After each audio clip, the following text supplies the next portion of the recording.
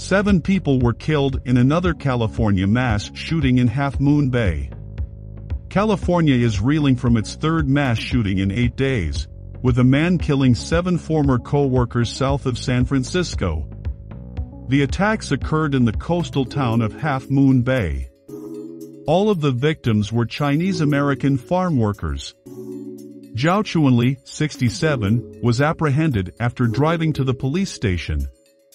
It comes as the state mourns the deaths of 11 people during Lunar New Year celebrations in Monterey Park, about 6 hours south of Half Moon Bay. 6 people were killed at a property in Goshen, California, just over a week ago, including a teenage mother and her baby. California Governor Gavin Newsom tweeted that he was at a hospital meeting with victims of the earlier mass shooting when he was pulled away to be briefed about the second attack, describing it as tragedy upon tragedy. The most recent bloodshed in the state occurred on 2 farms near Half Moon Bay.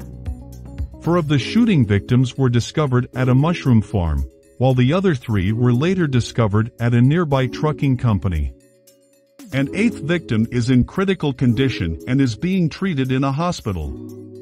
According to San Mateo County Sheriff Cristina Corpus, the attack was witnessed by a number of children who had recently been released from school and lived on the rural property. This type of shooting is heinous. It's a tragedy we hear about all too often, but it hit close to home today in San Mateo County, according to the office. It's indescribable for children to witness this. Following the killings, the suspect drove to a nearby police station, where his arrest was captured on video. Zhao Chunli was pinned to the ground and arrested by police, according to U.S. news outlets.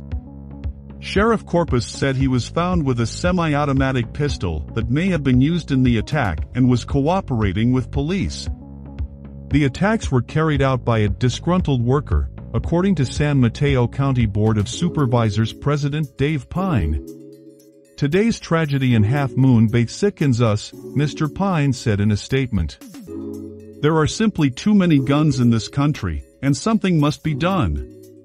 7 people were injured and 1 person was killed in a shooting in Oakland, about 40 miles, 64 kilometers, northeast of Half Moon Bay. According to Gun Violence Archive, the Half Moon Bay attack is the 37th mass shooting in just 24 days.